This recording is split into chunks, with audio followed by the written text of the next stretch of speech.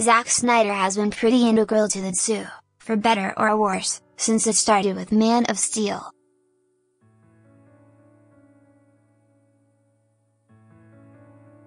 He was a producer on Wonder Woman, Suicide Squad, will act again in the same role on Aquaman, Gotham City Sirens, the Suicide Squad sequel, the Wonder Woman sequel, and Deadshot.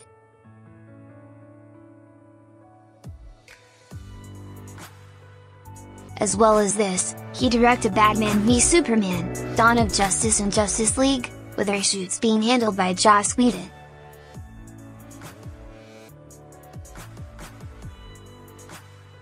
However, in a tweet stormed by entertainment journalist Josh Dickey, whose previous writing jobs included Variety, Mashable, TMZ, and The Wrap, the official story doesn't match the real story.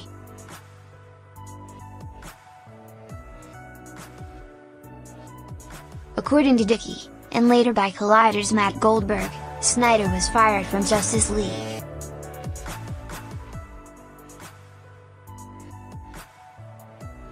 The official statement at the time of Snyder's exit was that he was leaving to deal with the suicide of his teenage daughter, and it's clearly understandable that he'd leave the project behind for that reason.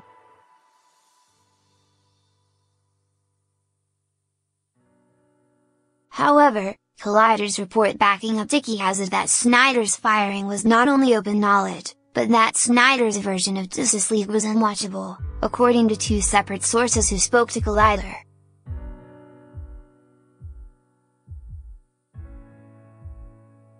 Obviously, Snyder's personal situation played a part in why the story was kept out of circulation, and the end result was ultimately the same: Snyder was out, Whedon was in.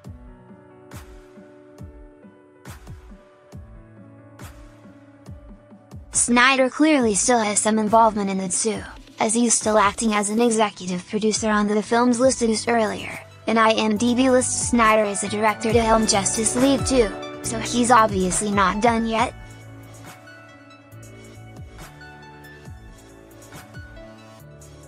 Whether or not the story is true is, when you come right down to it, irrelevant. Justice League was terrible, performed poorly at the box office, and Snyder's reason for leaving, whether fired or not, made no impact on any of it.